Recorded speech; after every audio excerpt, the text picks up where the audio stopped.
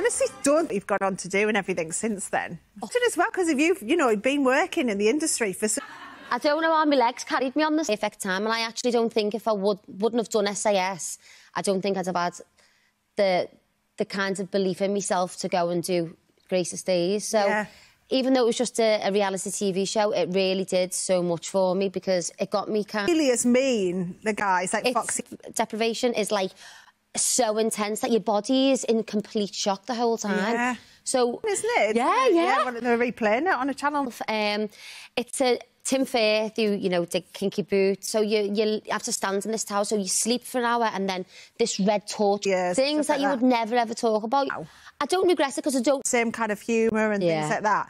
And I'd love to see it come back. If it did, would you... Type it into Price Runner, so if you want to get your Ugg boots, Steph, pop them into Price Runner, and it will come worth stocking up on your standard first-class stamps now, because the price of those is going to be going up by 15p. You can see if you can get an early booking discount, see if you can get a good bargain on that. But even if it's not discounted, consider booking your hotel now, because the prices are only going to